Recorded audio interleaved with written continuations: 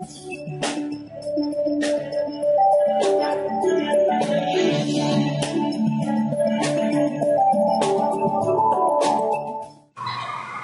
goal of this video will be to graph two different logarithmic functions.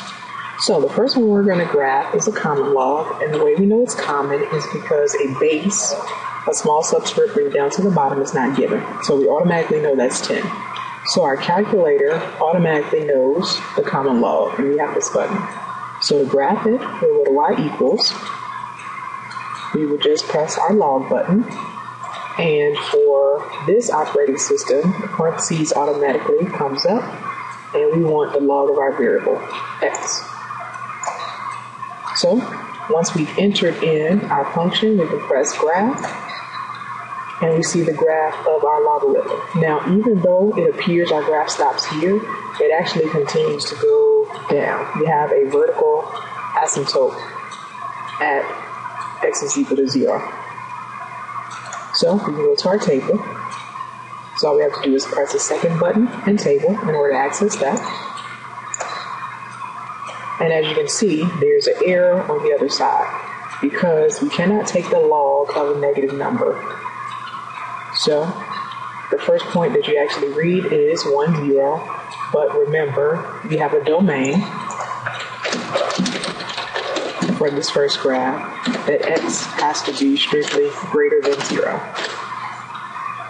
And the way you find your domain of a logarithm is whatever your argument is, you set that value greater than 0.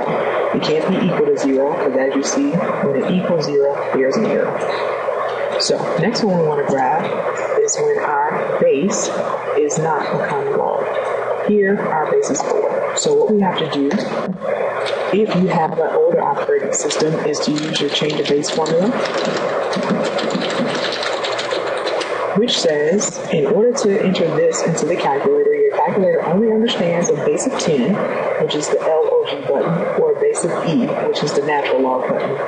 If your base is anything else other than that, we use a change of base formula. So you take the log of your argument divided by the log of your base. And this is equivalent to log base 4 base.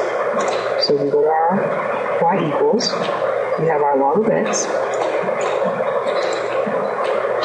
We are going to divide that by the log of 4.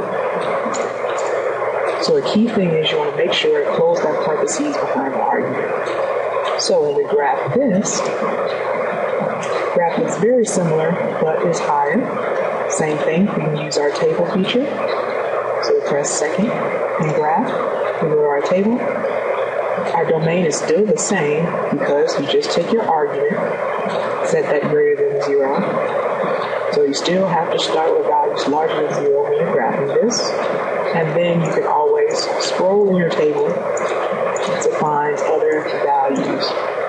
So log base 4 of 4 is 1 because our 4 to the first power equals 4. The next easy one that we can calculate in order to obtain an integer, if we have log base 4 of 16, 4 to the what power gives you 16. That value is 2. So if you're graphing this by hand, just pick the easiest exponents to deal with.